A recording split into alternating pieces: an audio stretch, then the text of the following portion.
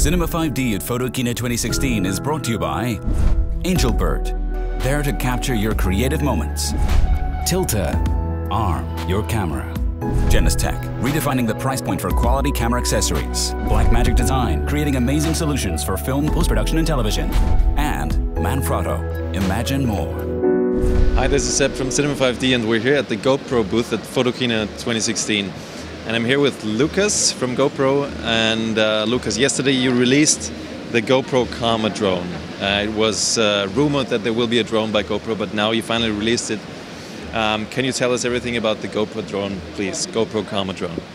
So the GoPro drone, it's a part of the bigger picture of GoPro. It's not just a drone, a selfie stick, or actually an expandable selfie stick, so it's really made to make photos, to make movies. It's easy to take, just a small box, everything is inside, so you can put it open, make it open, unfold it, and are already ready to start.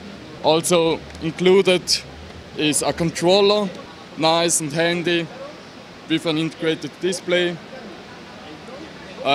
with the live view on, and also that more or less ready to fly, just out of the box. I said it's more than a drone. It has also a stabilizer inside, which is also included in the package. Yeah, it's kind of the same feeling, just handheld than flying a drone. The image is stabilizing, the horizontal is always straight, and it's all included in the package. So the focus of the drone was to make it easy for the user to capture movies, to capture nice scenes.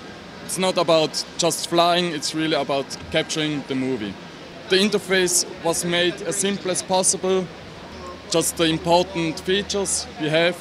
I would say that's the highlight things we have of the drone, of the Karma, and also of the stabilizer and the grip. Very nice. So that's all you need to fly the drone. It's all inside this package, basically. Yes. Yeah. Not just fly. It's also if you have a scene which maybe is better just handheld, like flying here inside with so many people wouldn't be good. Take the grip, and you're ready to go. So the main focus is on making the drone compact, portable, and easy to use, right? So yeah. You don't need a phone. Like on DJI drones, you need a phone to connect to the remote. In this case, you just open it, switch it on, and you can fly. Yeah.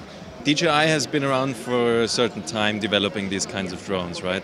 And GoPro is just entering the market. What would you say is the main difference of the new GoPro ecosystem of drones? GoPro has a long experience of making cameras, making good cameras, and make it for the user also easy to use. And I think that's the main thing we focused. How is the drone controlled? So maybe if you start, you can.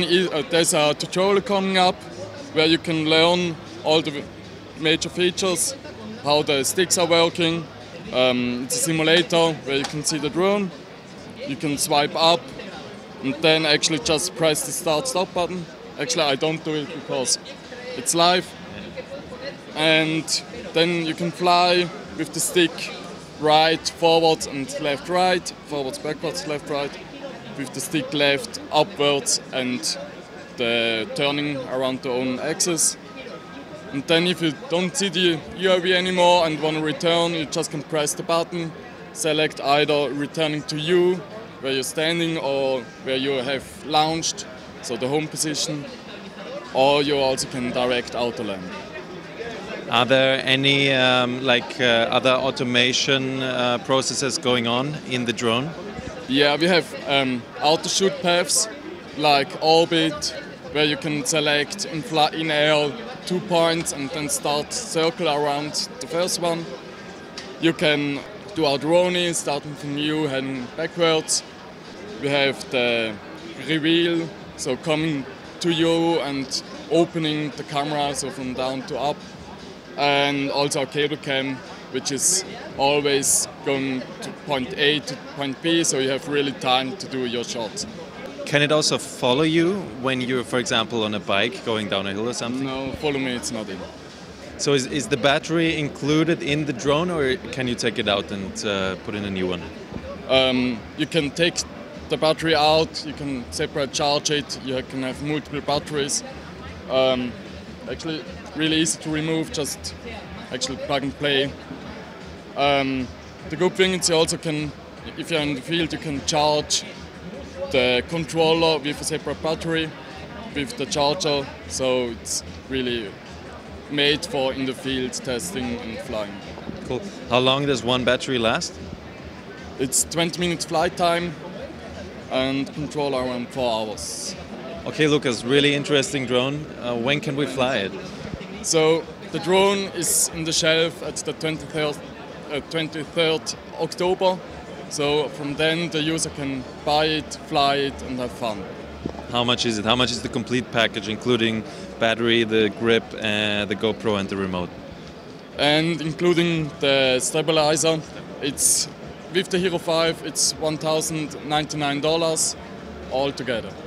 So the GoPro Hero 5 is, I think, $400, $399. Yeah. So that makes the drone more or less like $700 or something like that. Yeah, if you just buy the drone without Hero 5, it costs $699. So you actually spare $100. Cool. Thank you very much, and thank you for watching.